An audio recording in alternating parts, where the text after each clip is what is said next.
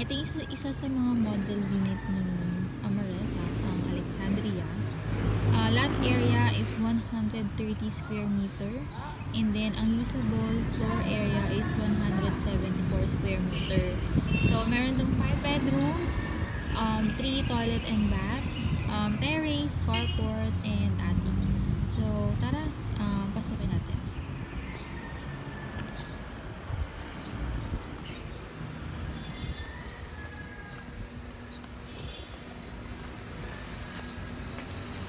So, ito yung labas niya.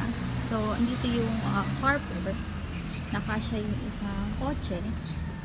And then, dun sa likod, may space pa siya. So, yung lot area niya is hanggang dito sa may poste. Ayan. Hanggang dyan yung lot niya. So, meron ka pang space sa likod. So, pwede ka pa magpa-extend. So, tara sa front. So, ito yung door. Ayan. Kahoy. And, naka-tiles na po siya. Ayan. So, ang turnover niya po is ganyan na po mismo yung tiles. Ayan. So, ito yung living room area. So, napakalaki. Maraming kasyang bisita. Ayan po. Then, ito yung living. Dining area. And then, ang kitchen po. Ayan. So, complete finish na po siya. May tiles na siya. And then, meron na pong paint. Ang paint niya po is color white. Ayan. Ito yung dining and kitchen. So, meron na po yan. Kasama na po itong kitchen na to. Itong cabinet, may lababo na, and then naka-granite tiles, and then meron na pong mga kitchen cabinet. Yan. And then ito po yung door going to lanai. Yan.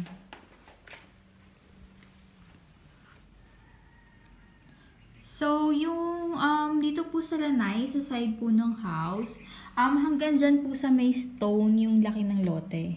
Yan. Malaki lang po siya kasi malaki po yung lot na pinaglagyan ng model unit natin. But ito po sa side, hanggang dyan po siya sa may stone. Ayan po. So, ayan po ang living area. And then, ang dining. So, dito po sa baba, ito po yung first toilet. Ayan. So, naka-tiles na po siya. May lababo, may toilet. May shower na rin po yan. Yan. So, yan po yung tiles niya. So, ganito po yung turnover niya. Ang wala lang po dito is yung mirror. Yan. And then, white paint po. Ito po yung tiles niya. Ayan po. So, dito naman po sa baba, mayroon po tayong dalawang rooms. So, ito po yung isa. Ganyan po siya kalaki. Ayan. Ayan po. So, hindi po kasama yung furnitures. Kayo na po yung magpo-provide nun. Ayan po. So, dito po sa kabilang side, sa malapit sa may dining, is yung another room po. Ayan. So, ganyan po yung tiles niya sa kwarto.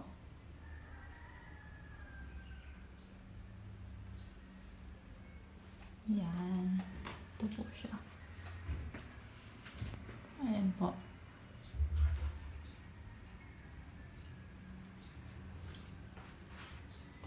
So, dito po sa side naman po ng hagdan, merong excess space. Pwede niyo po lagyan ng mga figurines. Kayo po kung nasa inyo na po yan. So, tarakit po tayo. Second floor. So, yung hagdan po, ganyan na po siya. Kahoy. And then, meron na po siyang bakal na hawakan. Yung paint po niya is white. So, buong bahay po, naka-paint po ng white. So, tara po. So, ganyan po yung itsura niya. Ayan, medyo maliwanag.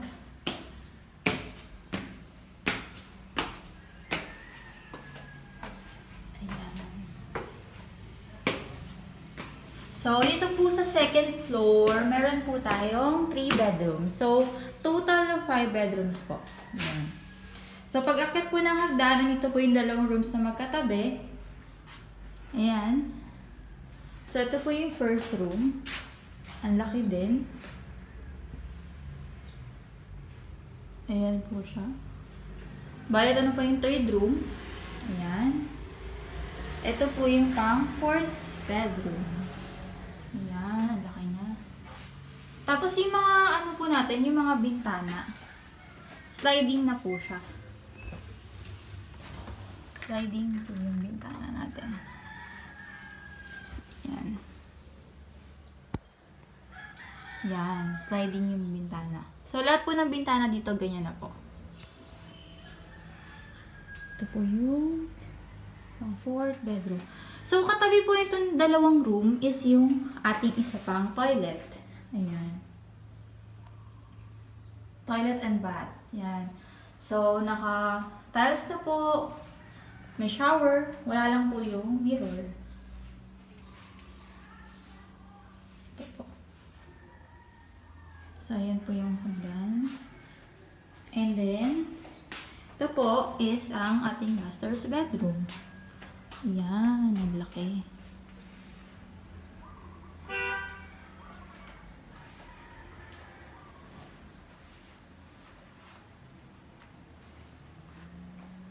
So, dito po sa master's bedroom, meron po siyang sariling toilet. Ayan.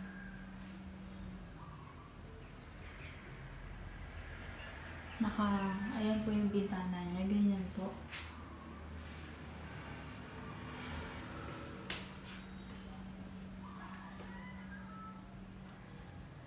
And then, dito naman po sa side na to is ang door going to terrace.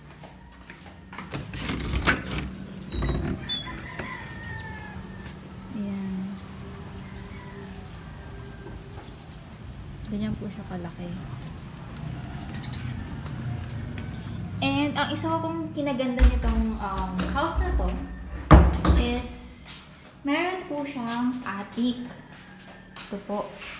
So, ito yung hagdan from the first floor. And then, ito naman po yung isa pang hagdan going to the attic.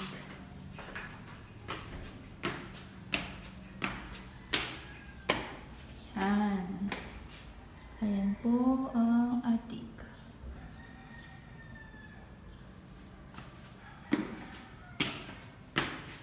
So, ganito po yung ano niya, sahig niya, vinyl.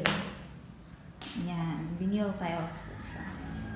And then, meron ganyan po yung bintana. Yan, sliding. Yan po, sliding. Ito po yung attic ng Alexandria Model unit. Yan. So, pwede pong, pag marami kayong bisita, dito, pwede nyo pong gawing entertainment room, office, or another bedroom po siya.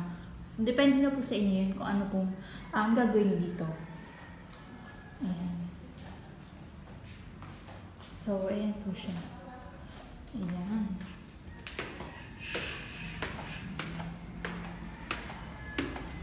So, ano po ito? Available po siya through bank financing and in-house financing. Bank financing for 20 years po. And then in-house 5 years. Yan. Dito po pala sa second floor, naka-tiles na po siya. Yan po yung tiles niya. Yan. So, for anyone na interested, just send us a message or email. Sa after ng video na to, po-post po namin yung number namin and then yung email.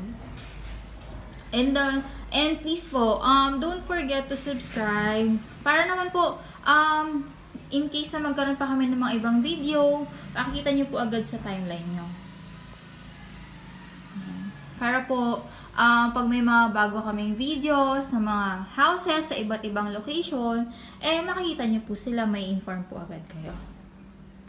Yun. So, yun. Thank you po. Just send us a text or email na lang po. Thank you!